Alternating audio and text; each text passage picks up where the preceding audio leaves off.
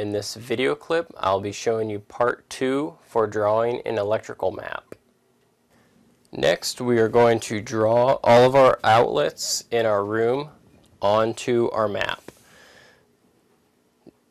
The symbol for an outlet is 2 lines coming out of the wall with a circle connecting both of them.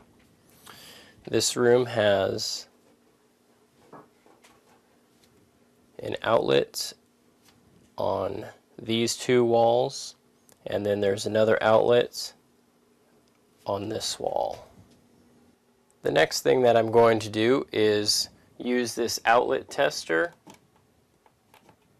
to show me that there is power going through the circuit.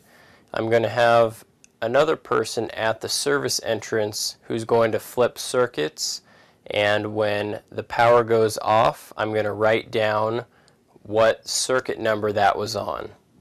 We found out that circuit 11